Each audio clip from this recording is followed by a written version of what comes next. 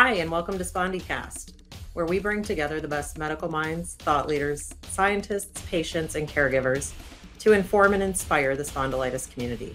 I'm your host, Jill Miller, living my best spa life, knowing that how we meet today has the power to change everything going forward. Please note that the information provided in this podcast should not be considered medical advice. We do encourage all listeners to consult their healthcare professionals for medical concerns. Thank you for listening, and we hope you find our discussion today enlightening. Hi, and welcome to Spondycast. Today, our guest is Nicole Mozafari.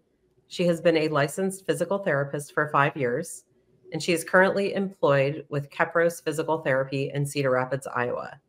Prior to working at Kepros, she completed her doctorate of physical therapy at St. Ambrose University in Davenport, Iowa. And following that program, she completed an orthopedic residency program and received her certificate in manual therapy, CMT, and orthopedic clinical specialty certification. She specializes in vestibular rehab, concussion, and headaches. Outside of her career, she enjoys running, camping, bird watching, gardening, and making sourdough with her husband, Ho Schwab. Well, Dr. Mozafari, we're going to talk today about, first, thank you for coming, but we're going to talk today about optimizing mobility and functionality. This is a big one for Spondy. Yes. Yeah. Thanks for having me. I really appreciate being here. No, this is going to be exciting. So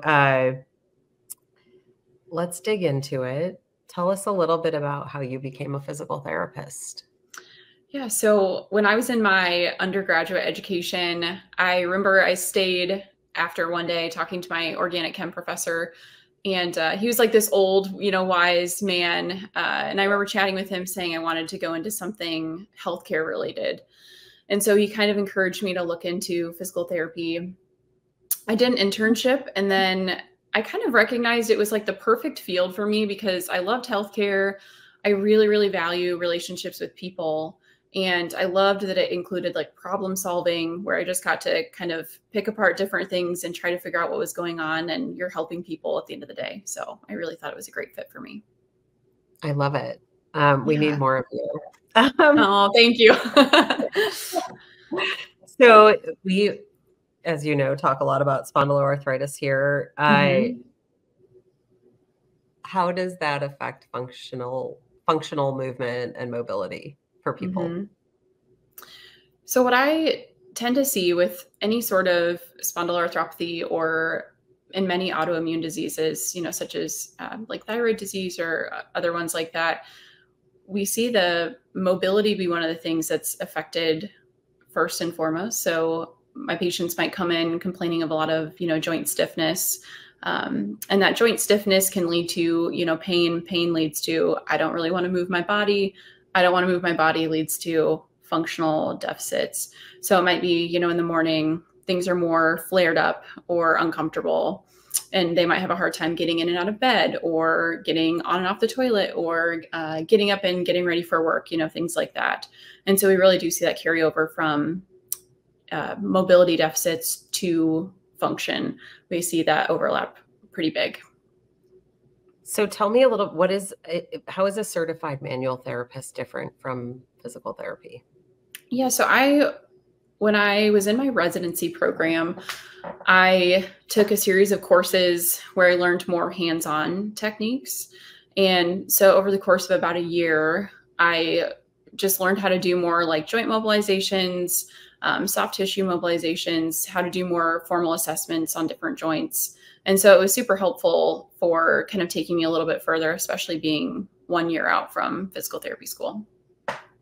Yeah. And is that like, are there some techniques that are more effective in treating people with spondyloarthritis?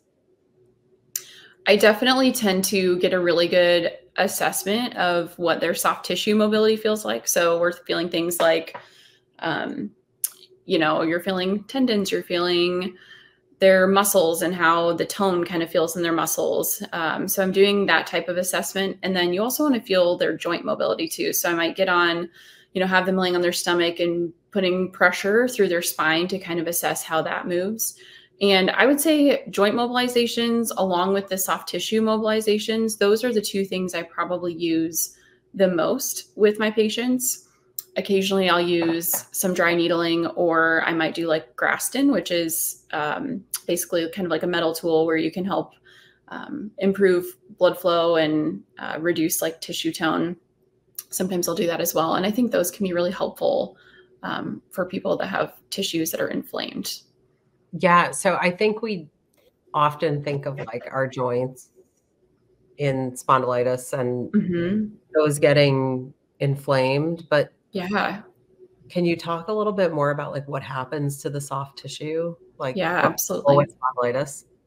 Yeah. So one of the things I will ask my students or some of our newer PTs in our clinic is, if a joint is in dysfunction, what else might be in dysfunction? And I always kind of describe it as like inflammatory soup. So if there's an area or a joint that's inflamed, so, you know, for me, it was my SI joints. I had discomfort in my glutes. I had discomfort in my lower back. You know, I had discomfort kind of all around that area. And so essentially any tissue that crosses a joint can also become inflamed if we think about inflammatory soup kind of in that whole area. Did you say inflammatory soup? Inflammatory soup. Yes, that's what I call it. I love it. Yeah. Yeah. So it's basically just like anything that's in that localized area can be affected. We see that all the time with a muscle that crosses a joint. That muscle can come and become dysfunctional if the joint is also dysfunctional. I love that. Yeah. Okay, I will tell you, soup is my favorite food on earth. Almost every soup except clam chowder. Okay, yeah, I'm out on that one too. Inflammatory soup, no. I know. It's not great. I know people are always like, what's your favorite food? I was like, soup. You know? Always. So okay, so that's the certified manual therapy, but what about the OCS? And how does that like influence your approach?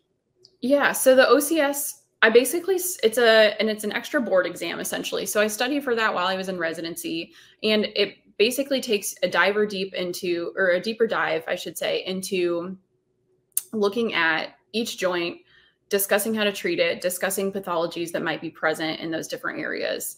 And so that was very helpful. But I would say even more helpful was my residency program that I was in during that time. And essentially what we did was we talked about, we kind of have this little acronym, it's called SINS, but basically it stands for a couple of different words. And it's looking at what stage are they in of the inflammatory cycle? How long has it been present for? How intense are their symptoms? Is it easy to provoke symptoms and challenging to get them to go away? Or is it, harder to provoke symptoms or maybe harder to get it to go away? And then we look at things, such as, what do we think it's coming from? Is it inflammatory, mechanical? Is it more of a, like a nerve issue? You're looking at all those types of things. And I think when you look more at patients and think about their symptoms in that regard, it can really help you hone in on where you should start with therapy so that you don't do too much too quickly. What does SIN stand for? Stage, intensity? So it's severity, irritability, nature, stage, and stability. Severity, irritability, nature, stage, and stability. Correct. I love that. Yeah. I love those kinds of like little hacks. I do too. And you find that approach, and the patient can probably also get behind it a little bit.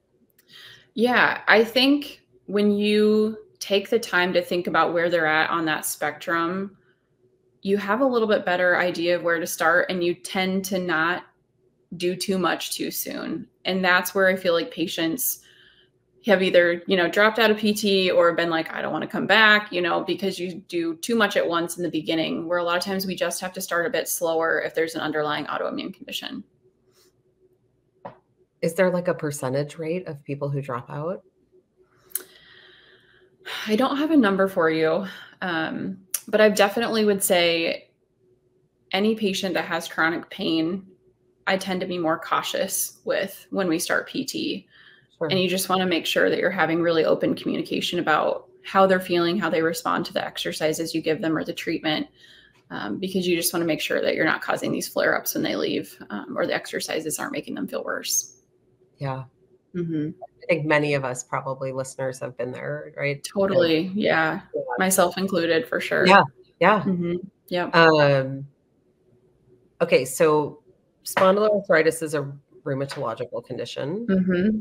and you have an orthopedic specialization as well. Mm-hmm. Uh, when you look at it through that lens, like, what are the key components of a treatment plan Mm-hmm. for an individual? Like, what do you assess? Is it the SINS approach, or are there other components?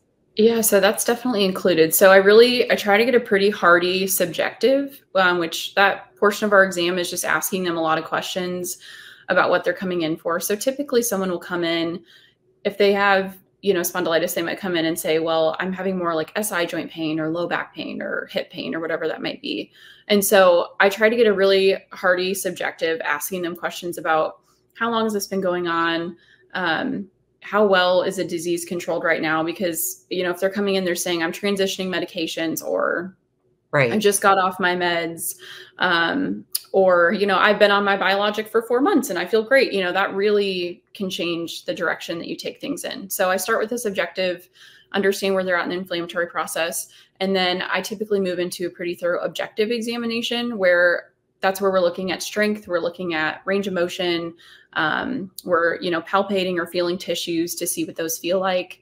And so that's kind of the second portion. And then we get into some treatment and then some home exercises typically. And that is generally like, there has to be a variety of limitations that you see with people. Mm-hmm. Like, how do you approach that? Is it sort of like a feedback loop? Yeah, it's a good question. So typically what I'll do is provide some sort of, intervention, whether that's hands-on therapy or prescribing a certain exercise. And then I see how they feel after. So we use what we call a comparable sign. Comparable sign is a motion or a specific movement that reproduces symptoms. So let's say when I have them, do a backwards bend, that creates their back pain.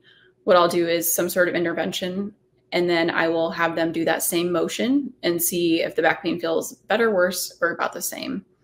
And that helps guide what I choose to do or send them home with next. When they come in for their second visit, I typically will follow up on the exercises, and I'll ask questions about how did you feel with them? We want to make sure they're not too intense, they're not making symptoms worse. But typically they should feel either similar or better after they do the exercises. They should not feel worse. I like that. Mm-hmm. Yes. And sometimes I have to give people like soreness rules, where it's like, okay, if your symptoms are, more than a 3 out of 10 when you finish doing the exercises, but it stays at about that or gets better within a couple hours, I'm totally fine with that. If it gets to a 5 or 6 out of 10 when you do them, but it goes away pretty quickly after and you're fine by the next day, I am mostly okay with that. But if you're doing exercises and it's super painful, it lingers to the next day, or you feel crappy the next day, but you didn't the day of the exercises, then we typically need to change something. So I really try to get into the nitty-gritty of how are you feeling with the things that we're giving you, so they're not likely to just kind of drop off from PT.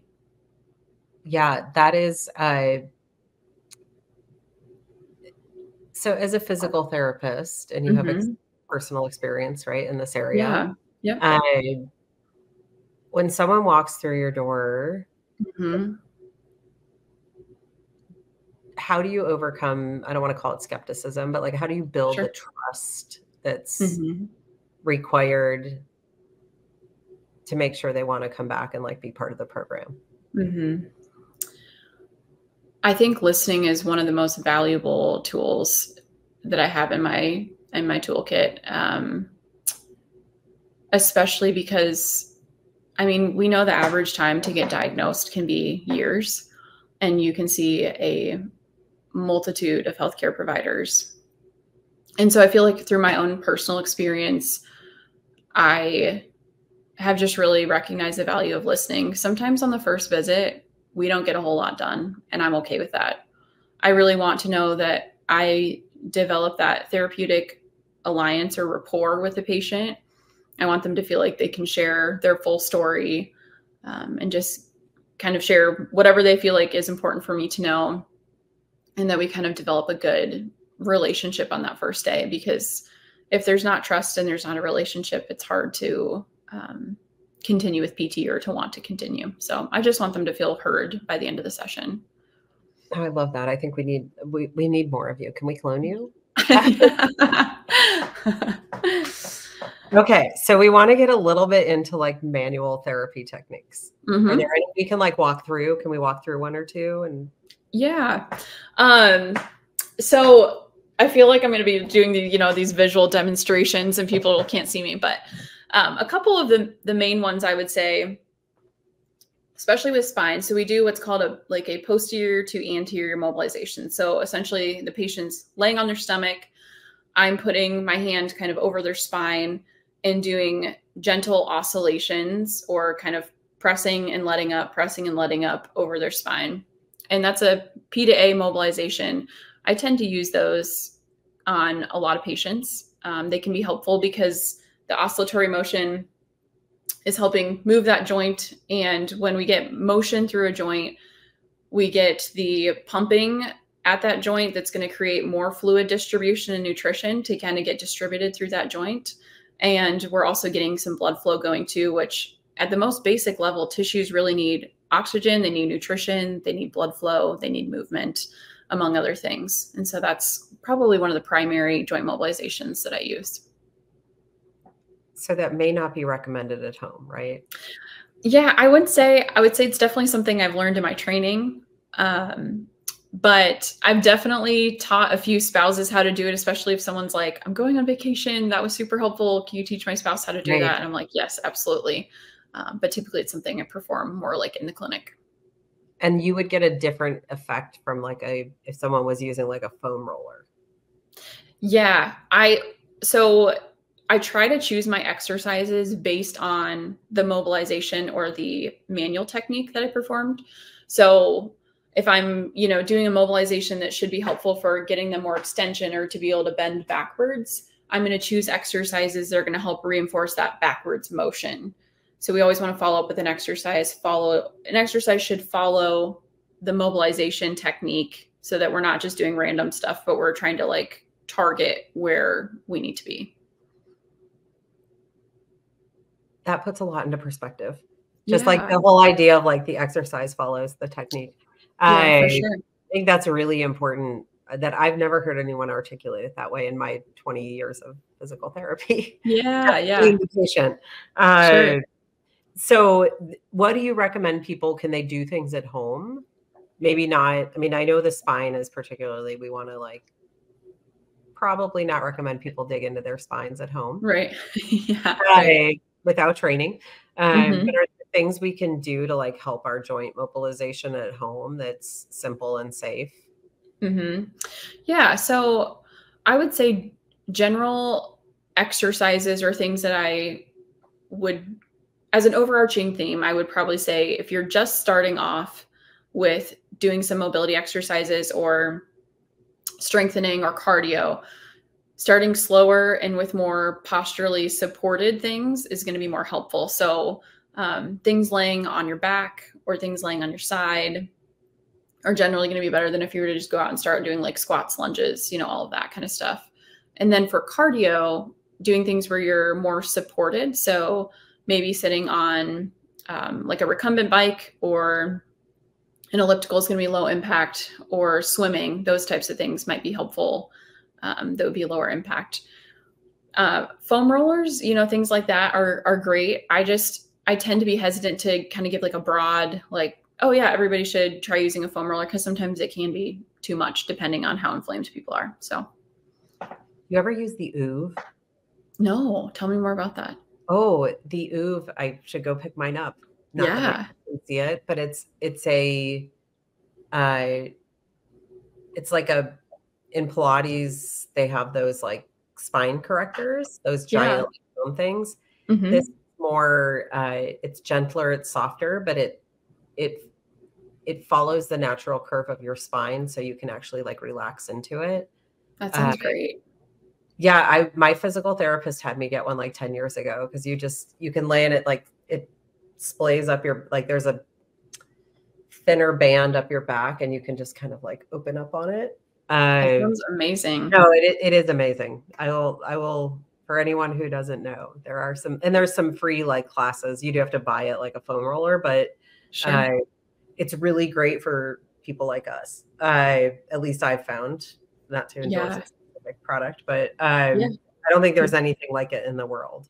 That sounds great. Yeah, it's fun. I'll show it to you before we jump off. Okay. Yeah, that sounds great. Maybe we'll put a picture of it. Yeah. It could be the header. So here on Spondycast, we love success stories. Mhm. Have you had any really like amazing success stories from patients in your practice that were just maybe not in a great place when they walked through the door and you were able to work toward like a really much better outcome? Mhm. Yeah, so I can think of one patient in particular. So I talked to her a little bit and I asked if I could share a little bit about her story. And she has axial spondyloarthritis and has had it for a couple of years. I think she's 22, 21 or 22. And she had been in PT for quite some time. And once my coworkers had found out that I was diagnosed, they asked if I could, sit down and chat with her. And so we went back and forth, just talking about a couple of things on email. And eventually they asked if I could be part of her case so I could work alongside her. And it's been great. She had a hip surgery, which was successful, and she's, having less pain and better function as a result of that. She's had a couple bumps along the way, she's in the middle of kind of changing her meds at this point. But she's getting back into doing some like coaching with her softball kiddos, and she's about ready to graduate in the next year or so here and be a teacher. And so she's really responded well to PT and the surgery that she had. And it's been really good to just see where she's at now versus where she was before she, was on medications and had her hip surgery. So she's just in a lot better place right now, which is great. That's amazing. And as you work with people, someone said to me once about physical therapy, they said, it could be like a lifelong relationship. It's not just, especially when you have something that's ongoing. I mean, I'm always like, well, 6 months ago it was this, and now I need to go back in for like 4 sessions. For X. So do you generally like work with your patients knowing that it's an ongoing, or it could be, hey, you might be released today, but go out there in the world, and if something changes, come back? Do you have patients that come back after time? Totally. Yeah. That's like the really nice thing about working in a community now. I've been there for almost 5 years. And so I do get some returning patients that come back. And the beauty of what I do is I get to educate, I get to help people, I get to educate on how to do things that are going to be helpful long-term for them and to continue working on outside of PT. It's always hard when you're discharging a patient because you're not going to see them for a while, but I always tell them, if something changes in the future, come back. It's so nice to have a provider that you've seen before, who knows more of your story, maybe even remembers, a lot about how your joints move or things that were challenging before, things that were helpful. And it can just be a great resource to go back to. So I definitely encourage people to come back, later on down the road if they have issues again. Yeah, that's awesome. And do you think that what are the biggest challenges that spondyloarthritis patients face, like when it comes to adhering to the regimen? Physical therapy can be daunting. It can be daunting. Totally. Yes. I think one of the biggest challenges is if they get exercises that maybe are too much too quick. And I think that's where that communication has to be really open with your PT about how you're feeling with the things you're doing at home and how you're handling the treatment sessions. Because if you're, leaving a treatment session and you're really flared up, or you do the exercises and you're like, oh my gosh, I could barely move the next day, that's way too much. So I think that's important. I think the other thing to consider is when patients are performing their exercises. So I usually will ask, is there a certain time of day where you feel like you feel best? And if they say, mornings are really rough for me, I might say, okay, try these two things, or you just get up, you take a hot shower, you try to do what you can, what is going to be helpful, and then do your exercises at, 3 or 4 p.m. if that's when they feel better. So I might prescribe that. Or for physical therapy treatment sessions, it's not always best to see patients when they're feeling their worst, because sometimes if that inflammation is just too much or they're just too stiff, anything you do for them is not going to be helpful. So I might say, whatever the best time of day is, you come in here, we'll have our PT sessions, and then you can do these things to kind of help manage it when you're not here and you're more flared up. I like that approach. I don't know if I've ever heard anybody say that they don't need to see the patient when they're feeling their, but it makes sense, right? And we get where it can be very difficult. So, for sure. Okay, research advancements. What's new for us? Yeah. So I had my rheumatologist send me like the clinical practice guidelines, and I wouldn't say that I have read like the nitty gritty, like here are the specific things you should do in PT, but there's good evidence for being in physical therapy with spondyloarthritis and that it can be helpful. There's really, really great evidence that land-based exercise is great for management of the disease. And so those are kind of I would say the main things that people should know is doing exercise is great for you, but we need to start slow and make sure we're starting at an appropriate level for people. Okay. What does land-based mean? Land-based would be anything where you're going to be like walking, doing things on land. So not aquatic, like aquatic therapy I don't think it's a bad place to start, especially, that's where I started. I couldn't do anything land-based. And so I just swam and swam and swam and swam. And that was like that was great. But then eventually moving to land-based, and essentially that's because, if we see like even in like an osteoporotic population, they need land-based stuff to help provide more strength. When we get that weight-bearing activity, that's going to provide more strength. The more strength we have, the more we can offload those joints and make them happier. So awesome. Land-based. I guess I've never thought of it that way. Yeah.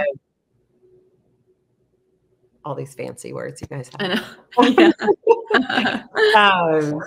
So I just know that this has been a joy, because like you just have this natural affinity to connect, I think, with people. Any closing words of hope or inspiration or encouragement when people are kind of facing down, like taking the first step either toward physical therapy or getting moving again? I always tell people, just with any, provider, it's like if you were looking for a primary care or you were looking for, a mental health therapist, whoever that might be, you want to find someone that you connect with.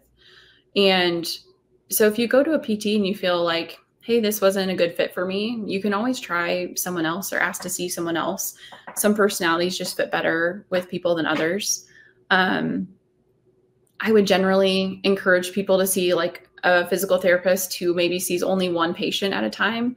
I think in some cases, seeing multiple patients, I'm sure that works. We don't do that in our clinic, but I'm sure that can work for certain things. But when you've got an underlying autoimmune disease, you want to see one provider so that they can really give you that full undivided attention. And the third thing I would say is don't give yourself grace in where you start, because it might be that 10 years ago, your symptoms weren't as bad and you were running marathons or whatever that might be. But give yourself grace for where you're at and try not to compare yourself to other people. And I think that's really hard. I had such a hard time with that. But if you can start small, remember that if you're doing 5 minutes of exercise, that's more than 5 minutes of sitting on the couch. And so just getting up and doing something small is better than nothing at all. So just to encourage people, do a little bit, see a therapist that can help guide you. And yeah, that would be kind of my 3 things that I would encourage people. I love that. I love the grace piece. You touched on I had a moment a couple of weeks ago where I've been doing like a variety of different things and then kind of got out of the loop and was like, I was in that spot of like, do you go back to physical therapy or do you just like push through? And I started strength training again after like a year of just slacking and not anything massive, but I showed up at the gym and bumped into a friend of mine who he's there like 6 days a week or whatever, right? Like he's constant. And I'm there. We both turned 50 recently and we're there and I'm doing like my little like 10-pound, like squats and and this young 20-something-year-old girl walks up and she was on the bench in between us and just crushing it. Man, there's nothing. I mean, he texted me. He's like, there's nothing that could blow your self-esteem like a really good looking, like 25-year-old girl who's like lifting. You. And I said, you know what? Nope. I said, because I look at those girls and I think, you don't have 2 teenagers, an autoimmune disease, a company to run, and you just turned 50. Like, come back to me when you're 50 and we'll chat. Like, absolutely. I'm here. We showed up, and that's all that matters, right? Yes. Different life stage, totally. Absolutely. Yeah, it's taking the first step, I think. It is. Right? I mean, and my journey started, it wasn't strength training. It started hobbling into the pool with a cane. Yeah, and absolutely. So yeah, no, I like to give yourself grace. It makes a huge difference. So yeah, I think so too. I know. And it's even like among people that have, spondylitis, it's easy to look and be like, oh my gosh, like there are people out there running, marathons. And I'm like, I just finished my first 10K a couple weeks ago. And that was the most I've run, since I started my biologic injections. But I still am like, oh my gosh, I could do more. But I just had to sit back and be like, this was a huge accomplishment. I haven't done this in years. I haven't been able to do this in years without eating, ibuprofen. So yeah, no, it is huge. And I think we forget that like the little things we do add up to. Yeah. And we never know what the person standing next to us has gone through or didn't get done. I mean, for me to get to the gym, I can't get laundry done. Yeah. Right. Exactly. If I'm gonna take care of my health, I canceled the holidays or whatever, right? Like those are things. So amazing. This was so lovely. I'm so grateful for your time. And anything I missed? I don't think so. No, I just feel super grateful to be here and to be able to contribute and provide information for people. So I love it. So where are you like you're at is it Medros? Did I say Kepros. Yeah. Okay. So Kepros and Cedar Rapids. Yeah. And yeah, we look forward to having another chat with you soon. Yeah, absolutely. Thank you so much. All right. Thank you. Spondycast was made possible by donations from the Spondylitis Association of America's individual members and our show's corporate sponsor, AbbVie.